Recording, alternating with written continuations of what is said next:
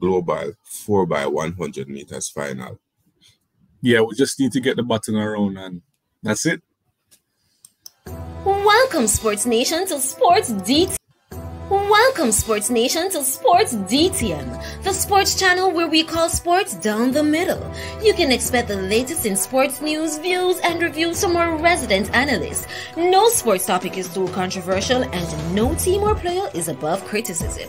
So just smash that subscribe button and ring that notification bell to make sure you don't miss out on our balanced offering of riveting sports content. And don't forget to like, share, and leave a comment below. Welcome to Sports DTM. Greetings, Sports DTM fans, and welcome to another episode of Sports Down the Middle, your channel of undiluted sports content.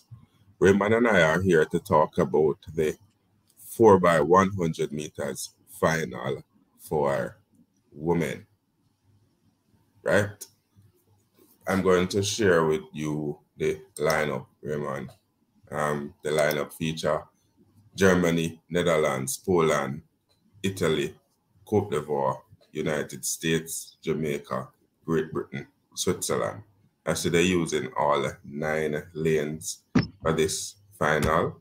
Jamaica, USA, Cote d'Ivoire, Great Britain, the main contenders going into this final, Raymond. How do you feel about this? Exciting and nervous at the same time. Relays are always tricky, and even when you have a really, really good side, you have to be mindful of it's not only having the fastest person, but even the most efficient and getting the stick around safely. So I'm nervous and excited at the same time. I mean, we heard Shelley and Elaine both talking about trusting their teammates, even though they haven't gotten a chance to practice so much. Trusting their teammates is what got them around and into the finals. So Jamaica versus United States is what this is turning out to be. The team of Brianna Williams, Elaine Thompson era, Forbes, and Shelley got them through to the final. No doubt Shericka Jackson, after resting for the 200 meters final, where she did exceptionally well to win that gold medal, will come into the team. You suspect she will replace Forbes, or would she replace? Kurt, that's sticky. Of course, I'm imagining she will replace Forbes, no doubt. But you can't have that race without Shericka, that's for sure. So the Golden Girls, Brianna, Elaine, Shericka, and Shelley will be the 4 for the final, you think? Yeah, no doubt. Is it that you're asking the lineup now, or?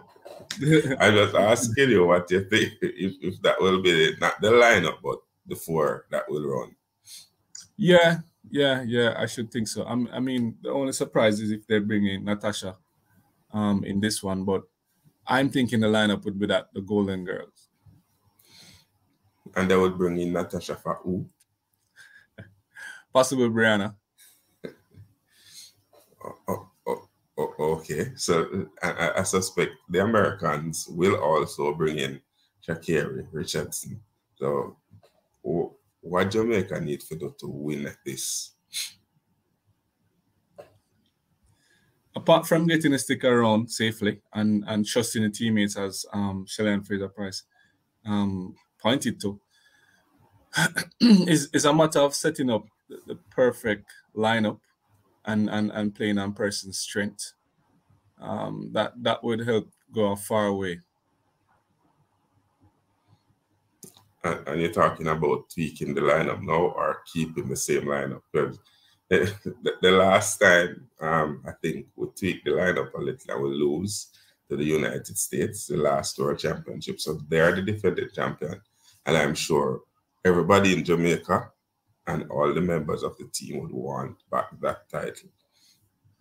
You know, the better question, I mean, you could always build a lineup out of nowhere. Something like a Brianna to possibly Elaine, then to Shelley, then to Shericka, or have Shericka on the third leg and have thing that Shelley and Fraser Price anchor. Those are some of the possibility. However, you just have to try and imagine, what would US do? Should we set up our team knowing what US lineup would be? Or we just set our own, giving our strengths and where we think person's best fit? Because I'm figuring US would send them stronger person to anchor. And so, you know, you would want one of our strongest person to anchor too.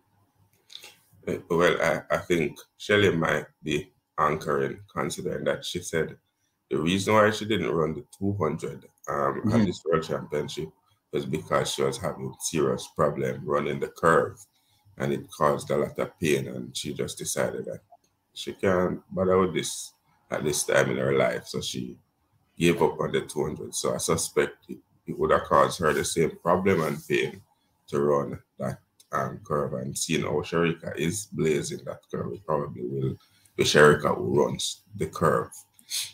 Right, but putting Sherika on the curve, so that's the third leg. Where would you put? So Elaine Thompson will second it then. Yeah, and based on the split that I'm seeing for Elaine Thompson from the last from the Eats at 9.9 is what they're saying she did for the second leg.